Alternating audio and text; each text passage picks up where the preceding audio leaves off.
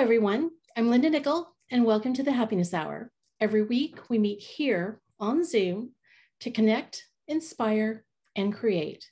And with the help of a guest speaker that shares their images, stories of inspiration, and their tips to help you improve your photography skills. The schedule for our upcoming presentations is on my website at lindanickell.com. And under Happiness Hour, you'll find the links to previous sessions on my YouTube channel. So be sure to take a look. And if you like what you see, please subscribe. Tonight, my guest is Kelley. Dennis is a Texas-based photographer who primarily focuses on portraiture, wildlife, and sports photography. He is a member of the Professional Photographers of America and the Texas Professional Photographers Association. Dennis brings a lot of experience and his knowledge to his own local camera club, Capture San Antonio, making it a successful and active organization. And in tonight's presentation, One Soul at a Time, a path to capture the essence of a human, Dennis will share his philosophy on capturing a unique storytelling images of the homeless. You can see more of his work on his website at DennisKelleyPhoto.com. And I'm very excited to have you here, Dennis. So welcome to the Happiness Hour. Thank you, Linda. Before I let you, I think we were kind of talking, before I let you go, I want you to kind of stay on screen and fill in what I may have skipped. And then I'm going to kind of just tell people how you got trapped or persuaded to come to this, to my group and do a presentation. I'm trying to think, I'm really bad at months. Maybe October we met at Capture San Antonio. And a mutual friend, Sue Ely, who's in this room, I said, Dennis does these great presentations. You should ask him. So blame Sue. But when I am presented opportunities, I don't pass them up. And so you got trapped, lassoed, and here you are. So thank you for coming. And I'm excited for you to share what you know with the people in this room. Great. Thank you, Linda. I'm excited to be here. And it's great seeing so many people from so many different places, even India. That's amazing. So that's great. I don't think I've ever had a student or a participant from overseas. That's really cool. So I'm happy to be here tonight and join all of y'all. So, all right, you want me to kick it off? Yeah. Well, how did you get started? You've got when I went and stalked your website, you have a lot of credentials. You're in a lot of organizations. What got you really into photography as much? I mean, you're not a hobbyist. You're doing this. You went all in. You're not just posting to Instagram and goofing around. You're real serious about your photography. Right. Well, I heard someone say they were a storm chaser. So my father, when I was young, actually before I was born, was a storm chaser up in Oklahoma City. Tornadoes like crazy, up in Oklahoma. So he would chase tornadoes and photograph them. And then as I was growing up, he was still in the photography. He would always pass down his film cameras. So I always had the opportunity to play with a bunch of different cameras that my father owned. And his father, my grandfather, he actually had a dark room. So spent quite a bit of time, in the dark room and then all through college, back when I don't even know if any dark rooms still exist at universities today, but I just had a passion for it. So basically I would go hang out in the dark room. People would come in there not wanting to do it, and I do it for them because I enjoy doing it. So, yeah, that's kind of my beginnings of photography. Always have dabbed in photography here and there, photographing wildlife, photographing people, animals, landscapes, everything, you name it. Just kind of never really picked a genre that I just really had a preference over. Then back about 2010, 2011, I started taking some lighting courses. I started photographing people in a studio setting, learned a lot about lighting. I was doing a couple of things for Paul Mitchell back in the day, and just had a lot of fun with it. I stuck with it. That's when Capture San Antonio Photography was founded in 2011. The founder since has left and moved to California, but After she left, about a year after founding the group, I became part of the leadership team and eventually took over the group. So I'm all about education. I'm all about helping others. I'm all about learning from others. It's two-way. I don't like to just preach and teach. I like to learn as well. And every time I do a presentation, I also teach at a university, and I love teaching because I learn something as well. And that's pretty much how I got started. I was a police officer for, I've been in law enforcement since 1991. I'm older than what I look probably. But I actually retired back in 2016, the first time. I went into photography full-time, working for a studio, doing primarily sports and portrait photography. Then I had an opportunity about a year ago to go back into law enforcement full-time as a commander at a police department, essentially the assistant chief. And so the pay and the benefits and another second retirement system I just couldn't pass up. But I still have a passion for photography. I'm still doing it. I still love it. I still enjoy it. And so that's where I am today. Well, I'm happy that you're here and you're willing to, I mean, you sound stretched. You have a lot of things going on. So I'm really grateful and appreciative that you're willing to give up just a little bit of your time during the week, especially a school night. So, all right, with that, I'm gonna let you get started. And guys, if you have any questions, be sure to put those in the chat and I'm gonna catch those for Dennis. Awesome. Let me share my screen and we will rock and roll here.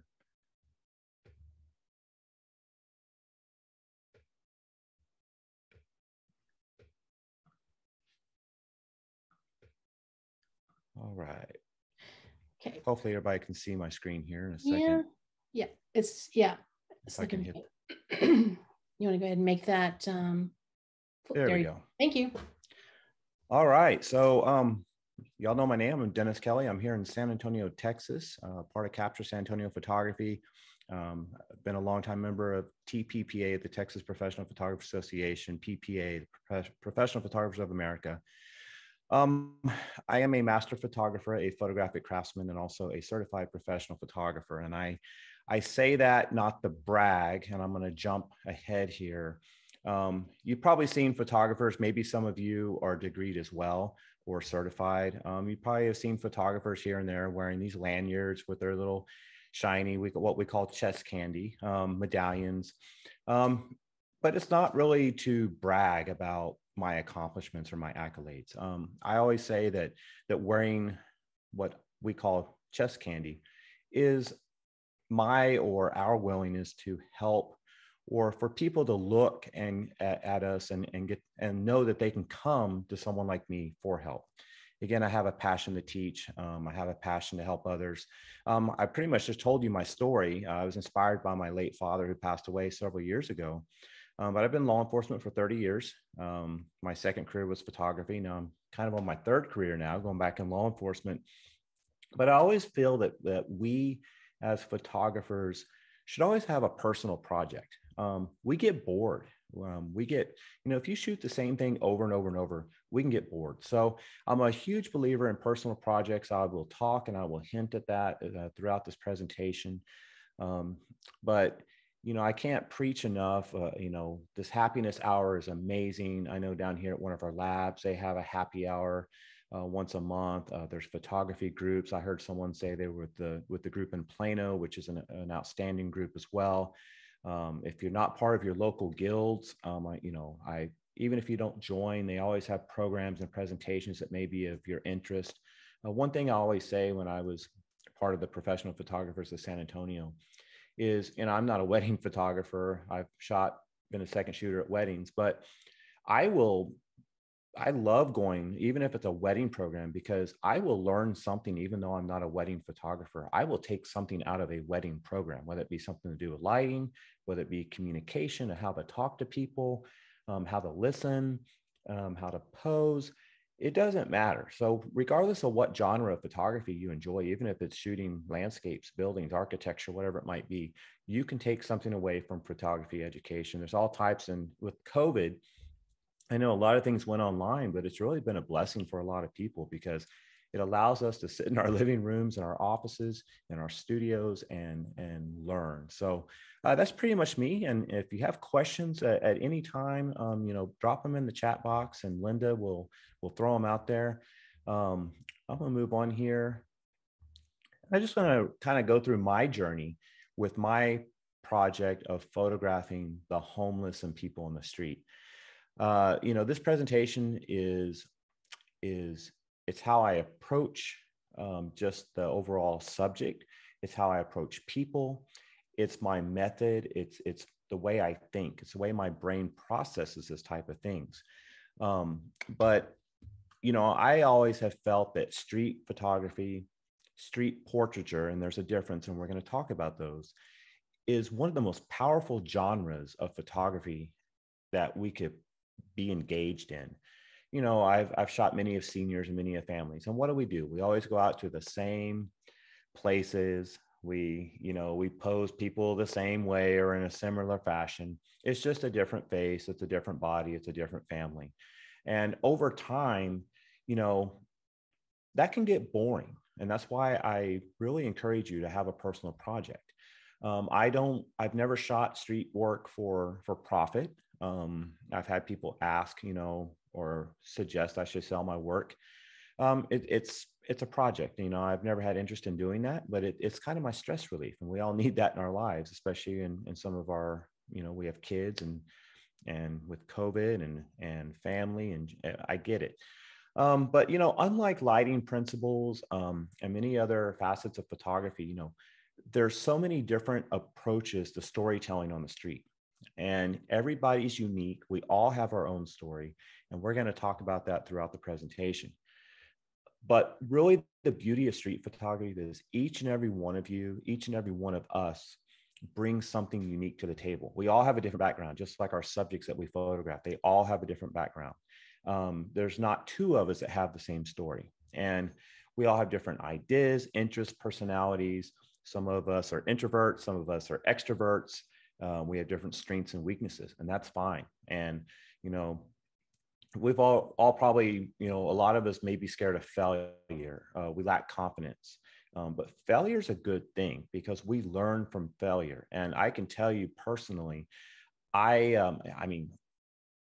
have learned through failure, and even in image competition, which I'll touch on just briefly for about 30 seconds in my presentation.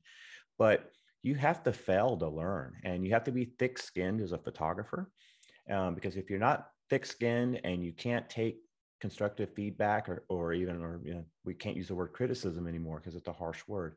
But if we can't take that feedback, we're never going to grow as a photographer. You have to set yourself apart. Here in San Antonio, there's a Facebook group called San Antonio Photographers, and there's over 5,000 members of this one photography group. And I mean, just think about it. That's San Antonio, Texas. There's thousands and thousands and thousands of photographers. And I'm sure where you live, whether it be locally or in your region or even in the state, here we are competing. And I say compete, it's not like compete to be the winner. We compete because so many photographers, their work almost looks the same. So it's very important that your brain separates you from everybody else, and you have to learn how to use your brain. You have to learn your camera. A lot of people out there shooting photos, they don't even know how to use their camera. So that will take you a notch up just by learning how to use your equipment. It will, how many of y'all have gone out somewhere and you see photographers and you can tell they're with a client somewhere and they're doing a session and they don't even know how to properly hold the camera? Or you see them lighting, or they're not using light, they're not using off-camera flash, and the lighting conditions, they should be, I'm a believer in off-camera flash at any time. Or maybe there's a lack of confidence, but you have to set yourself apart. We all probably use Photoshop, we use Lightroom to edit our photos, and there's all these other filters. Those are just valuable tools, but it doesn't help you as a photographer excel. Because anybody can go online, anybody can download these photo tools or these filters, but you want to use these tools to add that special touch to your photography. and to your images. That's what you need to set yourself apart. Again, 5,000 photographers here in San Antonio, and most of them, I couldn't tell you whose work is who because they all look similar. You want someone to be able to look at your images anywhere from the state and go, oh, that's Linda Nickell. I bet you Linda Nickell took that photo. Or that's Dennis Kelley. I can tell that's Dennis Kelley's photo. Or that's, Elizabeth Holman or whoever it may be. You have to develop basically a brand for yourself. You have to develop your style and a brand. So my background in street photography and character portrait work comes from my previous career. It comes from people watching. I love people watching. Someone just asked me the other day, have you been to Vegas? I go, oh, I love Vegas. Like, oh, you like to gamble? I said, no, I hate to gamble. I like going and I like just watching people. Probably from my career a lot because I watch a lot of people. But where I came from and where I am today and what got me into doing this type of photography, I will tell you here in I'll tell you how I got started in street photography and street portraiture. So being a cop for so long, I retired in 2016. And I'd been retired for about 6 months. And there was a Mexican restaurant downtown San Antonio that I just loved. And I hadn't been there in a long time. And I was like, I'm going to go down and get me some good enchiladas. So I'm waiting across the street and there's a homeless gentleman on the corner. And he has his chin down in his chest.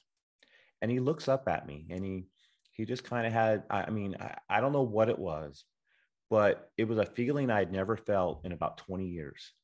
And I literally looked at this gentleman's, the deep wrinkles in his face, his tarnished mustache, his dirty fingernails. And I felt the pain that this gentleman had lived. And being a cop, we don't realize that about 5 years into the service, the law enforcement service, we start losing empathy. And I never realized until this point that I had lost empathy. We deal with homeless people all the time, being police officers. And as a cop, I always thought people are homeless because of bad choices they made. They're all dopers. They're all druggies.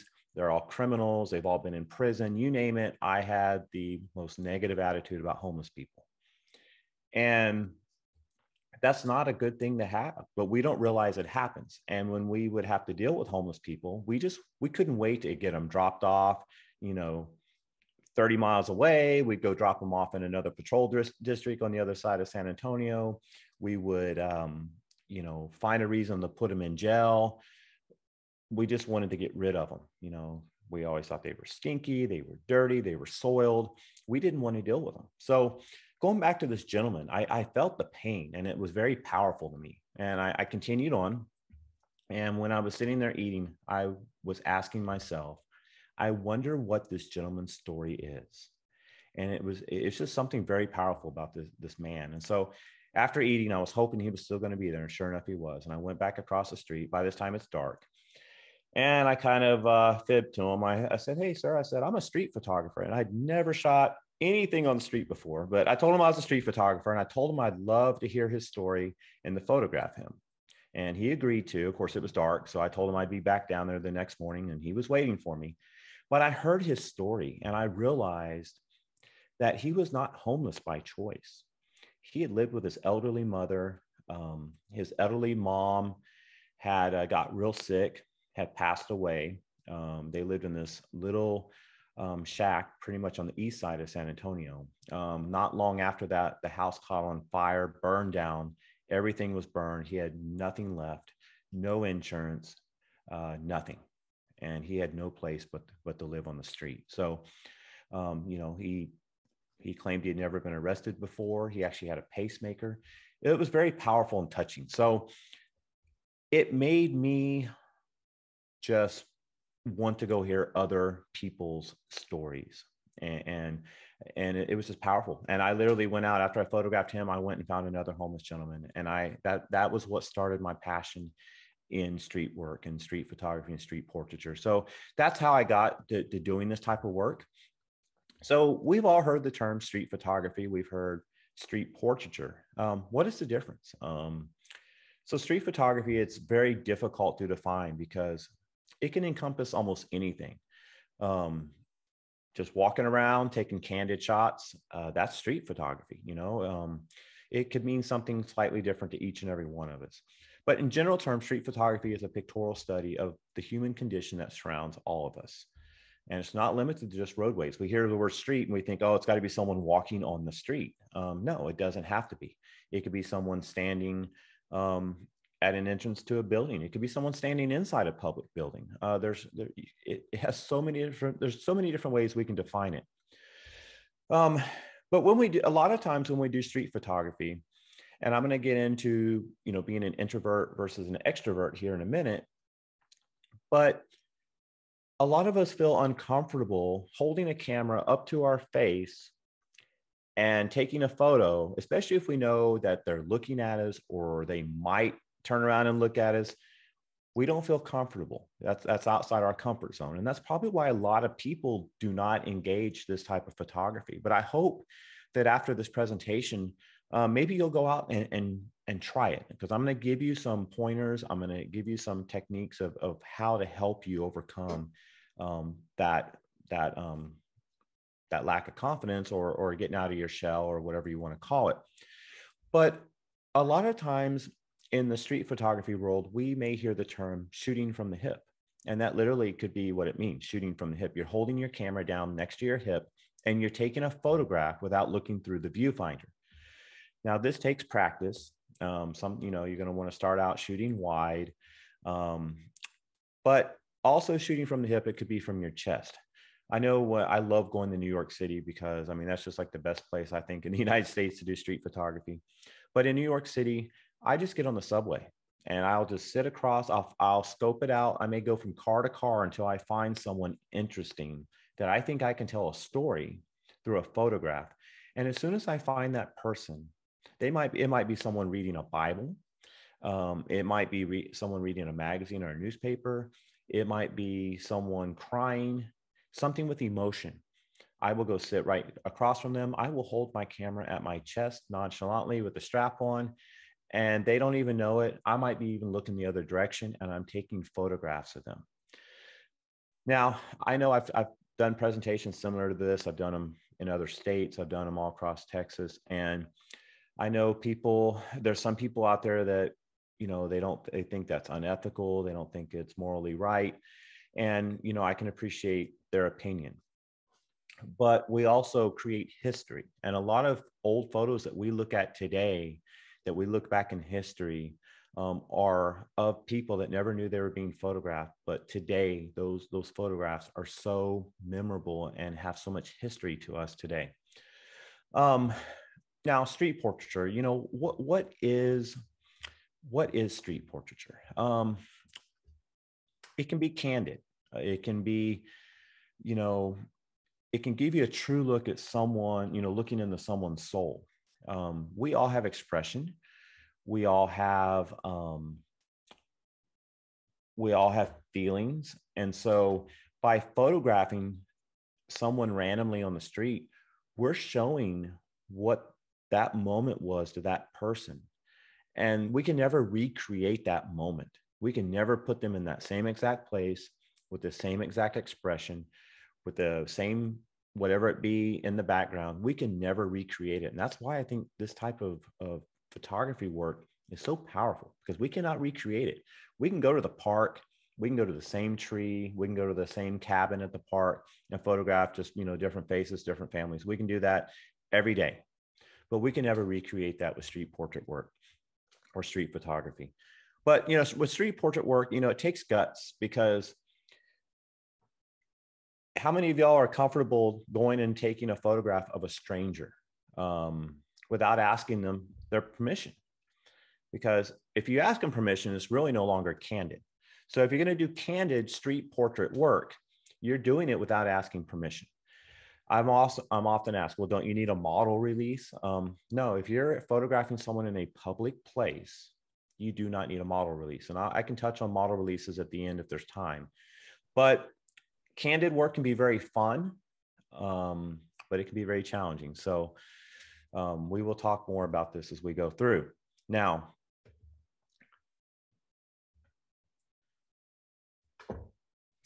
as I said before, everyone has a unique story. And that's what's inspiring to me. Nobody has a boring story. I've heard so many stories. I thought I had heard it all being a cop. And I've heard so many awesome stories being out on the streets. But you have to build trust and you have to build rapport with people on the street if you want to hear and if you want to feel their story. If you're doing candid work, it's one thing, but if you're going to actually go talk to someone and ask permission to photograph them, you have to build that rapport, because if they don't feel comfortable with you, then they're either going to tell you no, they're not going to be open with you, they're not going to tell you their story, and you're not going to be happy with the results of your photograph. So this is an image I took. This was not a candid. This was I say semi-posed. So I was downtown San Antonio. This gentleman was actually sitting next to a church.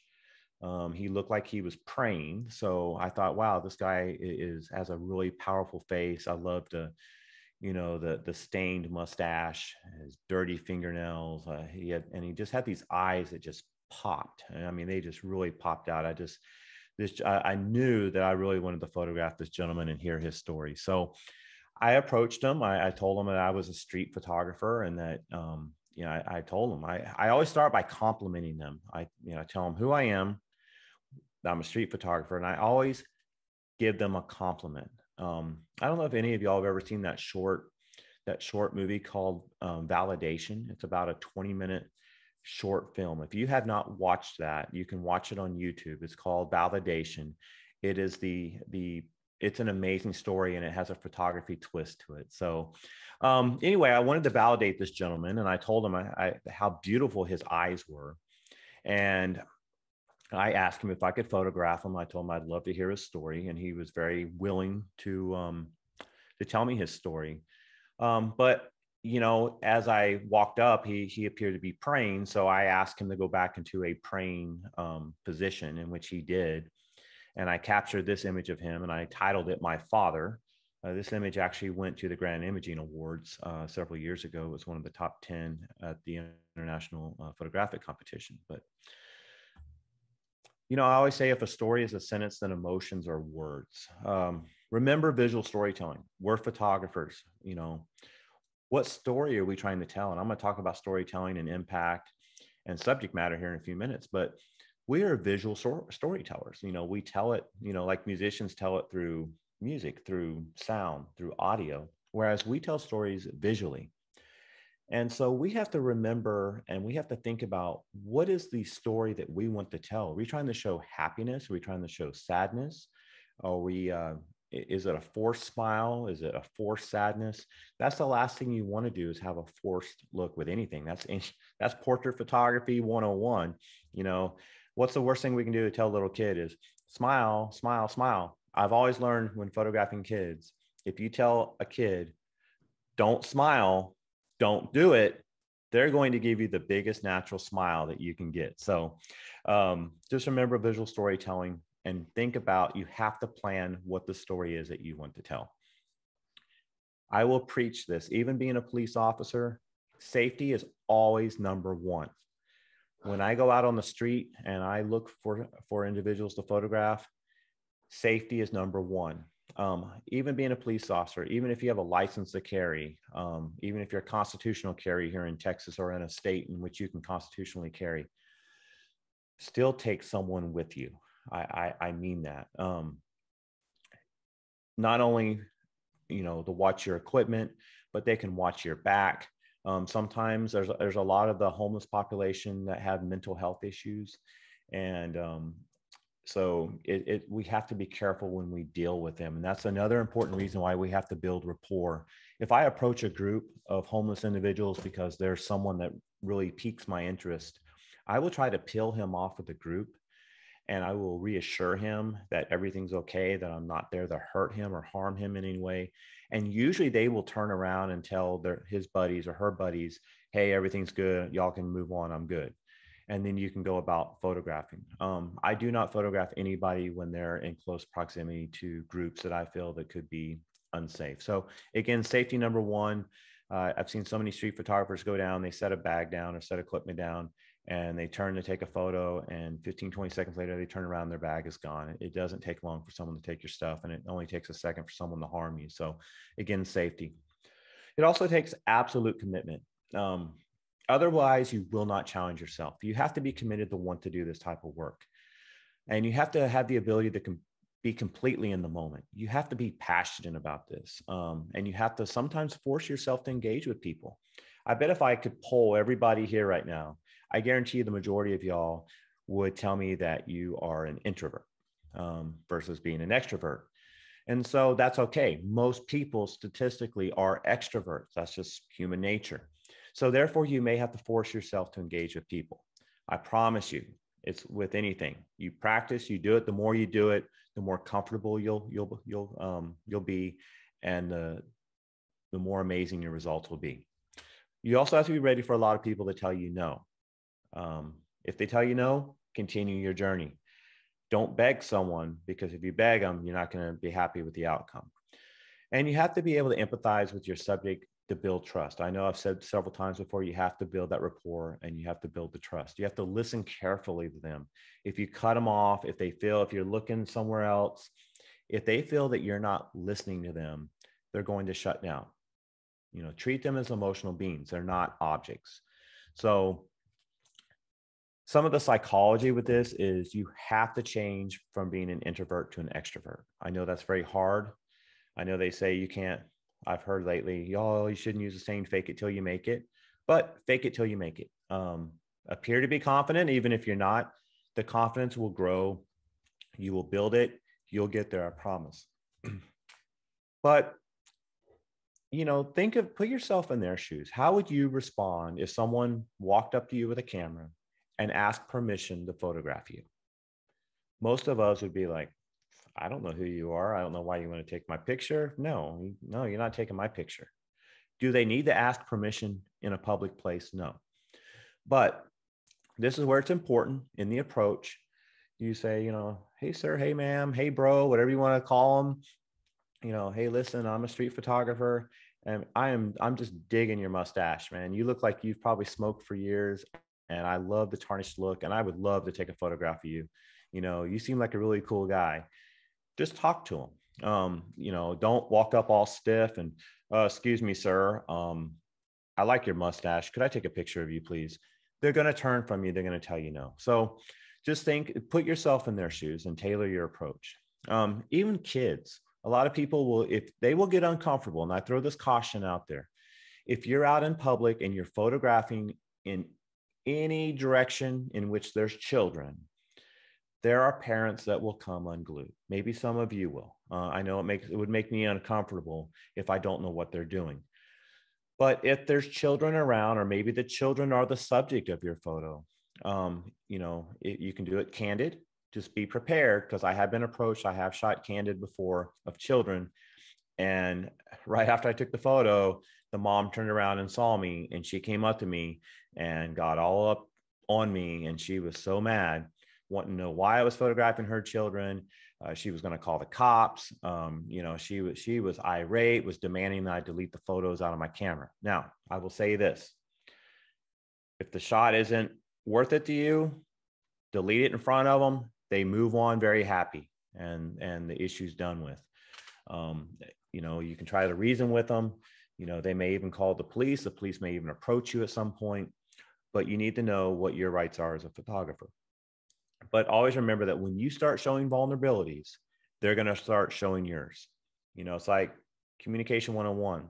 If someone yells at you and you yell back at them, you just escalate the situation. If someone yells at you and you stay calm demeanored, you will calm them down. So just think of this, from the psychological standpoint. You also need to decide what story you want to tell. This is with any genre of photography. Whether it be a senior. If we're photographing a senior, what story do we want to tell? Do we just want a senior to stand in front of a tree wearing blue jeans and a t-shirt? Okay, what does it really tell? Or do we want him to put on a letter jacket from football to show that he was on the all-state football team? So we want to, really emphasize that patch and turn him in a direction where that patch is seen on his jacket. Or was it someone in band? Do we want to tell the story that They played violin in the orchestra or clarinet in the band. Whatever it is, we have to decide what story we want to tell. And this can be very difficult. But you have to choose something that you're deeply connected to and that you're passionate about. But you also have to think, why is the story relevant to other people? What's universal, what's misunderstood about it, and how will you humanize it? But you need to tell people that you're photographing why their story is important. And I was just at a funeral the other day, and the clergy, or the elder that was there, he encouraged everybody to start writing things down about ourselves, because when we pass, our story is gone unless we've told someone. And what if they're gone? So write things down. And that's why it's important to tell people, why their story is important as well. This is an image here. This is actually the only image I took with off-camera flash. This was a downtown San Antonio. This guy actually kind of had this look on his face as I drove by, and I said, oh, wow, that guy looks crazy. So I stopped and I talked to him, and he was kind of hard to have a conversation with, but I finally was able to get across to him what I was wanting to do. He kept making fist motions like he wanted to fight me, so I was already on edge. During this shoot, I actually had 2 assistants with me, so I wasn't overly worried. But I titled it, "Really, I'm Not Crazy," because that's all he kept telling me was, "I'm not crazy." I never implied it to him, but I don't know. Maybe he's been called crazy quite a bit of times. But this was an image I used, one off camera. I used a Pro Photo B1, as you can see, camera left, as you can see with the catch lights in the eye here. Now, most of my work that I do on the street, whether it be street photography or street portrait work, I do convert to black and white. I do shoot everything in color, but I do usually in a conversion process, I will take everything to black and white, or I say black and white, monochrome, black and white, grayscale, whatever you want to call it. I always get someone who wants to try to correct me, but I'll just throw it out there. It's kind of like ISO and ISO. It doesn't matter which way you say it. Someone else is going to tell you that you're wrong. But I do have a handful of ones that I did do in color, just because I felt like the one I showed you previously of my father. I felt that the blue eyes really had some impact and told a story. So that's why I left that one color. I'm going to talk a minute about image titles. This applies to any genre of photography. You should be titling every image you take. And that thought process should start at the beginning. A good image title will add so much impact and storytelling to your image. But I caution you, you want to keep it catchy, you want to keep it short, and you want it to have a lot of impact. 10-second story. I photographed a police department. I did a composite, really cool. I mean, I spent probably 20 hours on this composite. I photographed their buildings and did all this cool stuff in Photoshop. I made it with the moon. It looked all dark and eerie, and the cops were standing looking all mean with their arms crossed. And I called it Bacon Shack, because being cops, what people call us pigs. And so actually they don't know the true meaning of pig, but it's actually a good thing. It stands for pride, integrity, and guts, but they always call us pigs like we're farm animals. So I called the image Bacon Shack, and I took it to print competition. And when the call taker called out the image Bacon Shack, none of the jurors understood what it meant. And all they could think about was, I don't know what this image means. I realized quickly it was a horrible title. I knew what it meant. They didn't. But think of images, or think of titles. This starts at the beginning, that will help add impact. Keep an I did notepad or a notebook. I have an iPhone and I have a notepad in there, and excuse me, I have a list of names for homeless portraits. I mean, I have, I bet you I have over 100 names for future images, and I may start shooting something, think about the image title already, and then go and maybe add to it to reflect the subject that I'm photographing. But you can also write other ideas down, at a later time, whether it be locations that you see going, oh, wait, that'd be really cool if I came out here when the weather was right and the lighting was right. man, I could just see someone walking right in front of that arch and catching that moment. So write things down, keep an idea notepad or a notebook, and you can always come back and reflect on it later. I'm not going to go through these. Those that are part of PPA are probably familiar with the 12 elements of a mirrored image. My point to this is there's 3 of these that I believe are the most important. And the first one being impact. This is with any image. I don't care if it's, you know, a senior portrait, a bridal portrait, a homeless portrait. Impact is number 1, because it's the sense that one gets upon viewing the image for the first time. If you go show your work to someone, and I encourage you to do so, and they look at it and there's no response, immediate response, your image more than likely lacks impact. Versus you go show an image to somebody and you just like show it to them, within a half a second, they're going, oh, wow. Oh my gosh. That's what you want. That's when you know that your image has impact, you know, because compelling images will evoke laughter, sadness, anger, pride, wonder, or some other intense emotion. And that's what we want in our photography, even if it's a mountain range or a building or a flower, whatever it may be. You want someone to look at that and go, oh, wow, I can feel this guy's pain, or gosh, that mountain range is beautiful. I'd love to be, you know, at the top of it, or whatever it may be. Or that airplane, oh my gosh, that airplane's beautiful. I'd love to be inside that airplane, you know, flying to Hawaii or wherever it be. So impact is number 1. You know, this image here, Empty Promises. This was a veteran of the military. He was actually up in Austin, Texas, off of 290. And, you know, what really stuck out to me about this gentleman was the cross he was wearing. And there was a lot of dodging and burning and post-processing in this image. But, you know, I listened to this gentleman's story, and he basically was promised many things in life, and they were all empty promises, and he ended up on the street. So that's where it got its title from, you know, and it has impact, and it contributes to the story. The second thing I think is the most important is storytelling itself. You know, this is the ability for the image to evoke imagination. One beautiful thing about art is that each viewer might collect his own message or read her own story in an image, and that's fine. Because I've had people look at some of my work and go, wow, that guy, you know, I bet he looks like he probably did some hard drugs back in the day. Or they might look and go, wow, that guy looks like, you know, he's been homeless for a long time. There's, you know, that's good. You know, it can have different stories, but you want it to be able to tell a story, or at least evoke that imagination of a story. This gentleman here, I titled it Strung Out, because he literally was strung out on drugs when I came across him. And, you know, I guess my law enforcement background helped me in communicating with them, and I was able to capture this image. This is pretty much how he was when he actually had his head down, but when I walked up to him, he lifted his head up and put his hand up on his head. But the title Strung Out, it adds to the impact. It adds to the storytelling. And so again, it's short and it has impact. And subject matter, you know, should always be appropriate for the story that's being told in your image. These 3 things, again, I think are the most important elements. This is the gentleman I told you about that lost everything. He lost his mother. He lost his home.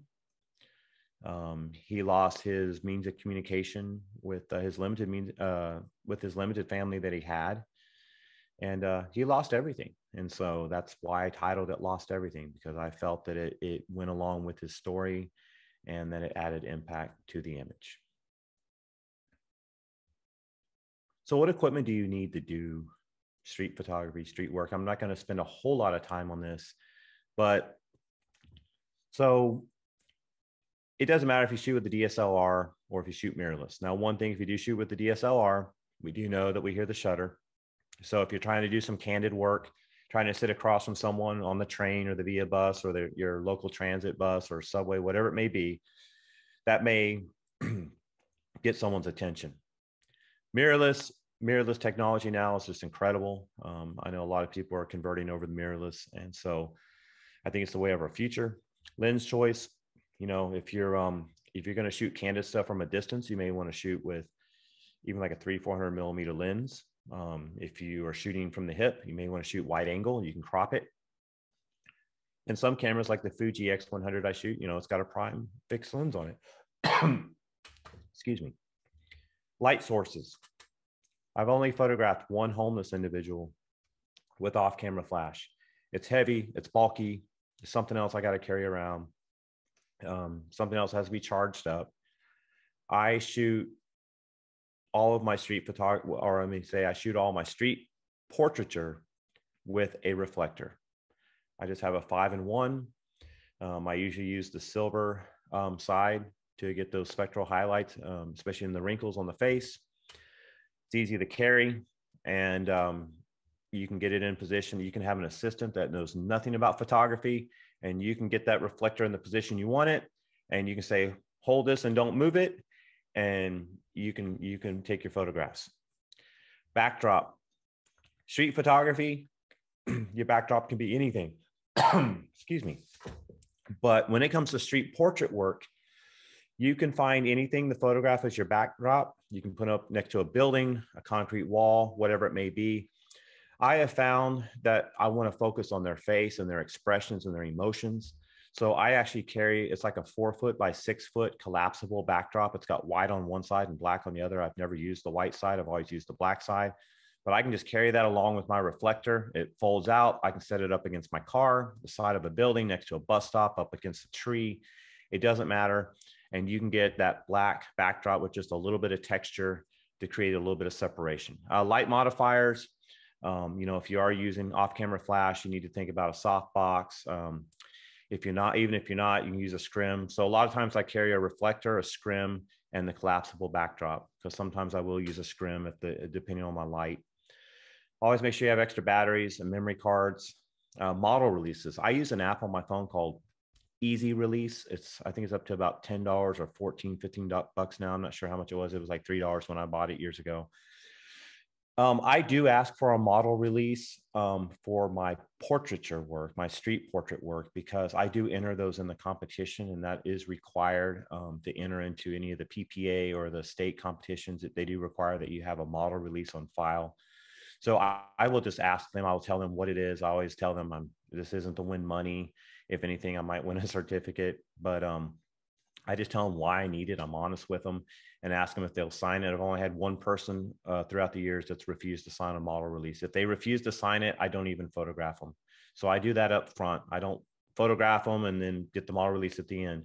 I try to get that model release at the beginning, because if they tell me no, I move on. I don't even waste my time with them. So what do I give these individuals in exchange for, telling me their story and giving me their time?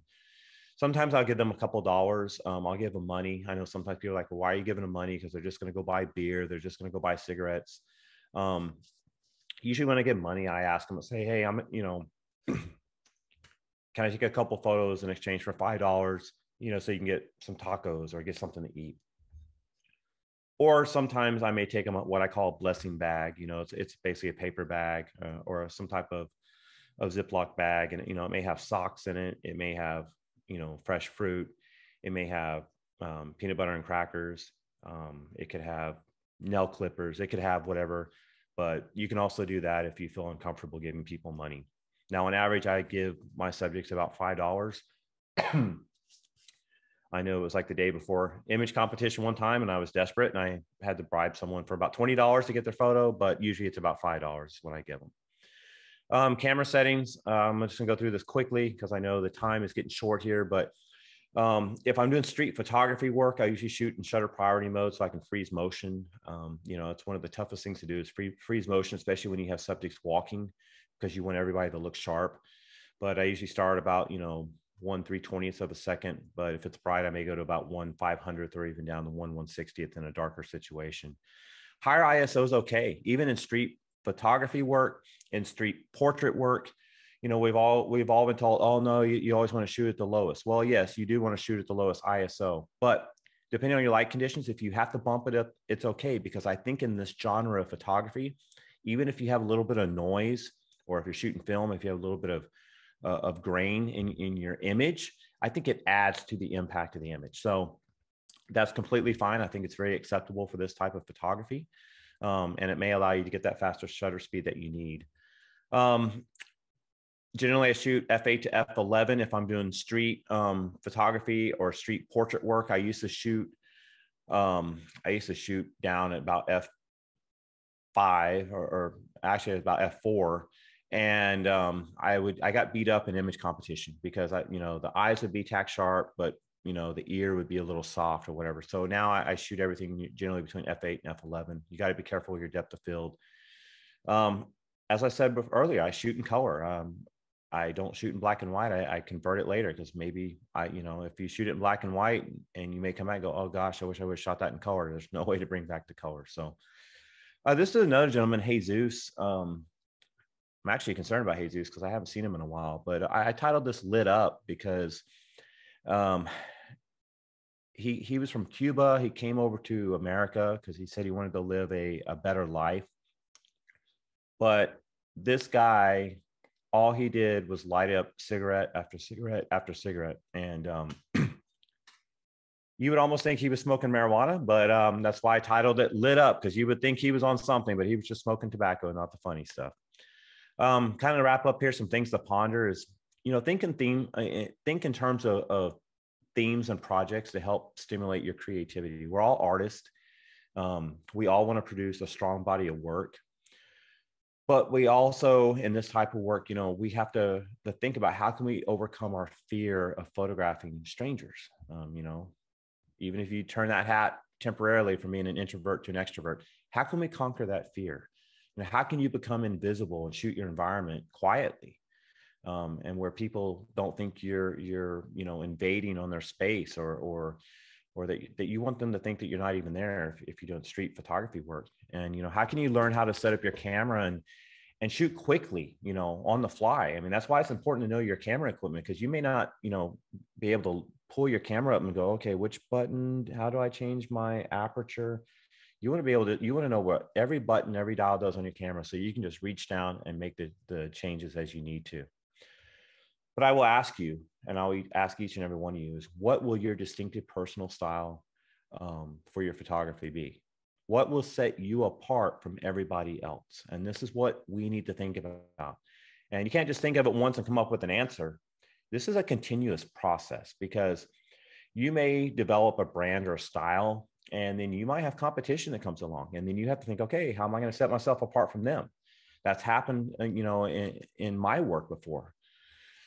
Hesitation has ruined so many shots. I can't tell you how many times I've hesitated on taking a shot on the street, and then afterwards, I'm just beating myself. I'm like, oh my gosh, that would have been an amazing shot that would have told an amazing story. But when we do street photography, there's 3 elements to any scene. It's the lighting, the stage, and the characters. And you can find the background. You can find whether you're standing on a street corner, you're like, I'm gonna wait till someone crosses that crosswalk. Then you have to wait. Oh, okay, my lighting's bad. That cloud or the sun, whatever it may be, or the street light. Whatever it may be, you have to wait for the correct lighting, and then you have to wait for the corresponding characters to enter your scene. It's kind of like casting for a play. You have to wait. You have to, find the corresponding characters. But it's very imperative that you pay attention to lighting, because it's such an important aspect of street photography and street portrait. It can add depth. It can add emotion. So lighting is imperative. You don't have to go out and buy. You don't have to use a speed light. You don't have to use pro photos. You don't have to use any of that. Just buy you a $30 5-in-1 reflector, or you don't need a 5-in-1. Just get one that has silver, and then get you a scrim, and you're set. Again, like I said, there's no right to the privacy in a public place. I do encourage you to enter legitimate image competitions to make your work better. And I don't care, what type of photography you shoot, but there's so many photography competitions out there. They're all over the internet. Find one that's reputable. Find one that you're actually going to get valuable critique and feedback from, because there's some of these that you can just enter anything in, and they send you a little ribbon in your email and tell you that you won the image of the day. And find a serious competition. be open-minded, be thick-skinned, take the feedback. If you can pay for critiques or ask one of the jurors for a critique, you know, your ego might take a beating, but your photography is definitely going to excel, and you're going to rise above the ordinary photographer. Like I said, there's thousands of photographers out there, and you need to stand out. This image here, another day. I literally asked this gentleman, I said, what do you do all day? And he goes, I just wait for another day. He really didn't have a life. He never moves from, I could go down there right now. He's probably on the same bus bench. It was one of the first street portrait images I ever did. Don't get a big head. This is like the worst thing we can do. Remember, and those from San Antonio that have heard me talk before have heard me say this 100 times. We are all students of photography. Learning never ceases. You need to challenge yourself. You need to try new things. And that's why I really challenge you to go try to do some street photography, street portrait work. You know, turn into that introvert, even if it's temporary, and go out there and just challenge yourself to do something different. I promise it will reflect in such a positive way in any genre of photography you go out there and do. This pretty much will finish it up here. It's called The Cherry on Top. I took this actually out of a book. But in street photography, how do you know what makes a great photo? And one tip is look for the cherry on top. The cherry on top is a small detail of the photograph, what makes an ordinary photograph extraordinary. For example, in this picture, the photographer here he took a shot of this little girl playing with a toy windmill, and there's a shadow of a pigeon flying away in the background. The reason that he liked this photograph, it's a metaphor for the girl. The girl wants freedom and to fly away. So when you're shooting street photography, you won't always see the cherry on top. Often you discover the cherry on top after you shoot the scene, and when you go home and notice it in the background. Yes, there is luck involved in street photography, but when you do get a lucky cherry on top in street photography, be grateful and smile. So my journey on any given day is to go out. Last thing I'll tell you is there's tons of homeless people, I'm sure, where you live in your area of the state or country. I know we have a ton here in San Antonio, but I just don't go photograph any homeless person. I actually can drive around for 3, 4, 5, 6 weeks before I find that one homeless individual that I truly want to hear their story, and that has a look that I know that they have a very impacting and powerful story to tell me, versus the homeless person that has the clean fingernails, the cell phone, the clean tennis shoes, that's just holding up a sign that says homeless. So if you have any questions, this is my contact information. That's my cell phone. Feel free to text me or call me. I prefer text. My email address is on here, and my website. I will tell you, my website's not always up to date. As busy as I've been lately, I have not been able to touch or put any new work on there. But if anybody's ever down in the San Antonio area and would love to go out or would like to go out and do some street photography or some street portrait work, I'd be happy to go along, tag along with you, or you tag along with me. I'd be happy to help you set things up, let you shoot it, create some cool stuff, and I won't charge you a penny. So, Linda, that's about all I got. That's a lot, and it was wonderful. So let me get you, if you guys are interested, take a screenshot of his, it'll be on the video, but you can take a screenshot if you want it. I'm going to get you to take your presentation down, and I've just got a couple of questions, because as you went through this, the questions that were asked, you checked them off. So I think we're in good shape. But Mary was curious. She wants to know, do you carry any of your gear what do you carry your gear in? A backpack, or is it something that, something that you don't have to put on the ground? What are you doing? So I carry so I shoot still with a DSLR. I shoot with a Canon 5D Mark III. I know it's an older camera, but it's treating me well. So I just strap it over my shoulder. Okay. And then I just carry in my hand, I'll carry a reflector, my collapsible backdrop, and a scrim. And that's all I carry. I don't need anything else. Or if I have I always have an assistant with me. It just depends how much I want to abuse them. I'll ask them to, carry my stuff, and I'll hold on my camera, but I don't set anything down on the ground at any time. Okay. And when you say assistant, is that a buddy that just gets tricked into, I'll buy you a beer later, or do you actually have somebody are you mentoring people at that point? I have a lot of people, or I don't say a lot, but there are several people that are interested in this, and so they're like, "Hey, can I come tag along?" And so they come along and be an assistant. At times, I've had friends, family, co-workers. I say, "Hey, can you come help me? I need to go do this, or I want to go capture some cool images." And they're like, "Oh, that sounds cool," and they just volunteer to come along. So I know some street photographers or street portrait um, photographers. They've actually even put ads on Craigslist before, paying people $20 an hour to go out with them. So that's cool. I think your buddy Ken is in this room, but he wanted to know, where did you get the easy setup backdrop? So I actually purchased it at it was Precision Camera in Austin. Okay. Okay. And Mary has another question, which I was kind of curious about. I think you mentioned dodging, low burning, but she wanted to know, do you work in Photoshop or Lightroom? What is your editing is great. Actually, I said great. She says amazing, but what are you doing? Do you do both? Right. Well, thank you for the compliment. So I use Photoshop. Being that the studio I was working in, we were on a server environment, so we could not use Lightroom in a server environment. So I've never really used Lightroom, but I use Photoshop. What I would do, I use actually Adobe Bridge as the basically manage my images. And I will use an Adobe Bridge, which opens up Camera Raw. That's where I will do my initial adjustments to my image. I'll get my image where I kind of, in a ballpark range. And then I will take it into Photoshop. And in Photoshop is where I will actually do my conversion to black and white. And that's where I start doing all my work. I do use Topaz Adjust to get some of my grittiness in my images. But I basically have created my own recipes. That's created my own style. And so I have my recipes that creates pretty much my baseline, and then I will go in. But there's a lot of dodging and burning. And I will tell you, in those images that I showed you, easily spent probably 8 to 16 hours per image dodging and burning, because all those wrinkles I went in and burned, zoomed in, and with a tablet, and just went in and just burned them with a small brush. And so it takes a lot of time. Okay. Yeah.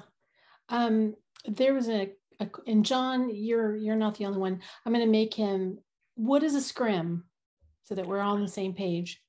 So a scrim is basically a translucent panel. A lot of times, like a 5-in-1 reflector, if you unzip the outer cover and you pull out the inside, it basically is a kind of a frosted looking panel. And so you can use that. So if you say the sun pops out from behind a cloud, you can actually hold that up and reduce the light by, depending on the scrim, you can reduce it from a full stop, to some of them are even 2 stops worth of light.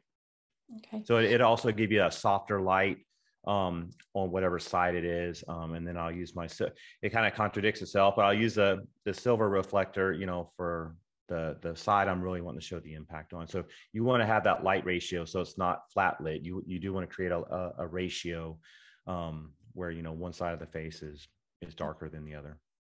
So I know you covered this, and it was take a buddy, don't go alone, but there are quite a few women that are interested in street photography. Somebody in the chat said, maybe approach homeless women, but I'm curious if you can offer a couple of tips for women other than. Absolutely. Yeah. Well, that's a great question. As I said, safety number one. So I'm glad the question was asked. I tell you that most homeless individuals out there are harmless. If you're going to go out there, stay in a populated area, near like gas stations somewhere, should you need help. Now, I don't want to sound sexist here, but I would suggest, if you do have a male, friend or spouse or whatever it may be that you could go with, something about just the perception of a male, if it's a male homeless person, they may look at a woman as being more vulnerable versus a man. So I would definitely suggest maybe start out until you build some confidence up. But I know females that do this type of work, and they go with another female all the time, every day. And so the best times to do any type of this street photography or street portrait work is you generally either early morning or in the evening before sundown. Obviously, that's when our lighting is best. And that's usually when there's the most people out and about anyway. So that does kind of help, because if you're by a gas station, that's when people are filling up their cars on the way to work, coming home from work, stopping in, after work, getting a beer, whatever it may be. So just take it easy. If you do, I don't, being a cop, I always carry a gun with me everywhere I go because I have to. But, if you have a license to carry, or if you have constitutional carry, I would definitely recommend, just for peace of mind, that you might, go ahead and carry a firearm. I know my son, my 15-year-old, when we go, he goes with me sometimes and he carries his knife. That's his dad. I'm going to be ready for him. If it goes down, I'm like, okay, son, but I would never intentionally put my son in a position. I know people beat up on me before, going, oh my gosh, you took your 15-year-old son with you. Oh my gosh, what if one of these homeless people, does this or does that? And, you just have to fill out your surroundings. You can't have tunnel vision. If you see that person and you're like, oh my gosh, that would be an amazing lady to photograph, or an amazing man to photograph. And they may not even be homeless. It may just be someone sitting on the bus bench, that just has a really cool look to them, wearing a cowboy hat with a mustache with handlebars. And you're like, oh, wow, that guy looks cool. Don't be so focused that you forget about your surroundings. Always check your surroundings. Even if you got to go around the block a couple of times to make sure that, you don't see some gang members, walking from a block away, before you decide you're going to make the approach. So I don't know there's really a set good answer for that. I think as time goes, you'll become more confident. And I don't want to use the word comfortable, because if we get comfortable, that's when we get hurt. So I would say you'll become more confident, but always be around your surroundings. Like we say in the police world, keep your head on a swivel. And that's why it's good to have an assistant next to you, because, when you're focused on the subject, they can be checking your surroundings 360 degrees. Yeah. So there's one, it's not well, I guess it is a question. You shared your email address, and there was an inquiry in the chat. She's wondering if you would be open to maybe talking to her about one of her shots kind of offline sometime. And you can say no, and we can all go, okay, we won't ask her that. But I'm hoping you won't say no. Will you help us? Absolutely. I will tell you this. I say we're all students of photography, and I wouldn't be where I am today if it wasn't for people looking at my images and critiquing them and providing feedback. Photography is very subjective. It's like my post-processing. Someone said, oh, my post-processing work was awesome. I've had jurors say, well, I think it's overcooked, it's overdone. And then they'll argue, and another juror says, no, I think it fits the subject. I think it adds to the impact. And then you may have another juror says, well, I think he could have done more. It's all subjective. But yes, I for no charge, I love to help and teach. So email me. I'd be happy to look at your image and give you feedback. All I ask is that, you're open to feedback, because I've had people ask me for feedback before. I'm not going to be mean, but I've had people, ask for feedback, and I give them, constructive feedback, and then they get their feelings hurt because, for whatever reason, and then we're done. Well, you and I are going to talk because this is not your only presentation. So just say, yes, Linda, I'd love to come back, because I have a great idea. So just say, yes, awesome. Linda, I'd love to come back. Go ahead. Yes, Linda, I'd love to come back. Did everybody hear it? Okay, because I'm thinking just off the top of my head, because I'm always thinking of how I can make people do things. Maybe we can get you to come and do a kind of a blind critique where people will submit some images. Sure. And I can get them to you ahead of time, and that'll give you some time to talk about them or select them. And then maybe we can kind of come back and do just a presentation in general on some images. And if you're okay with that, I'll work with that. I love doing image critiques. I've judged at state competitions. And so I love providing that feedback, because without feedback, like I said earlier, we kind of just, we're stagnant, and we need feedback to become better photographers. And I mean, even if we've been doing this for 40 years, 50 years, we can all become better. And that's with anything that we do in life. So well, I'd be happy to. Yay. Okay. So we will work that out. Great.